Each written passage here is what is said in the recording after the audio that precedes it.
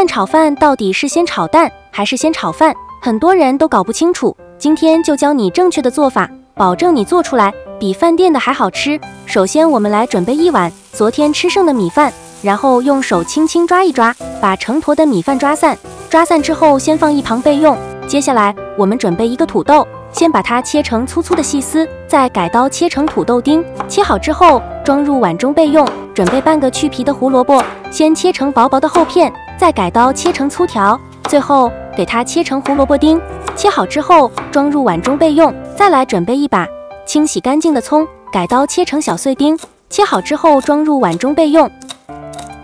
锅中倒入1碗清水，大火烧开，再把土豆丁和胡萝卜丁倒进来焯一下水，焯水1分钟左右，再把它捞出来，装入碗中备用。然后锅中加入适量的食用油，油热之后，把土豆丁和胡萝卜丁倒进来翻炒，加入1小勺盐，一点点胡椒粉调味，然后继续翻炒均匀。炒好之后，把它盛出来，装入碗中备用。接下来准备1个小碗，打入2个正经的鸡蛋，再把蛋黄取出来，装入另外1个小碗中，然后用筷子把鸡蛋黄搅散搅拌均匀。搅匀之后，再把鸡蛋黄慢慢的倒入米饭里面，然后用筷子搅拌均匀，让每一粒米饭都裹上1层蛋黄液，像这样就可以啦。看起来金黄金黄的，先放一盘备用。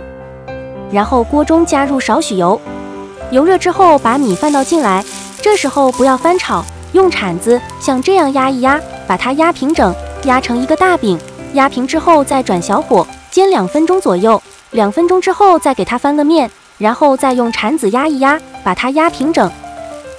铺平之后，再把鸡蛋清慢慢倒进来，然后快速翻炒均匀，炒至鸡蛋清凝固，开小火慢慢炒。大火炒容易炒糊，多炒一会，炒至鸡蛋清完全凝固。这样炒出来的鸡蛋和米饭不会成坨，而且炒出来的米饭金黄金黄的，粒粒分明，非常的漂亮。炒成像这样就可以啦。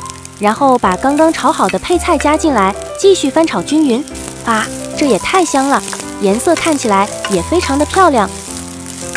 翻炒均匀之后，就可以关火出锅了。一个简简单单、香喷喷的蛋炒饭就做好了。这样做出来的蛋炒饭好看又好吃，各种蔬菜和鸡蛋搭配，营养也是非常的丰富。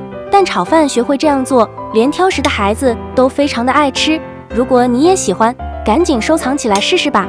我每天都会更新不一样的美食视频，喜欢我的视频就关注我吧。谢谢您的支持。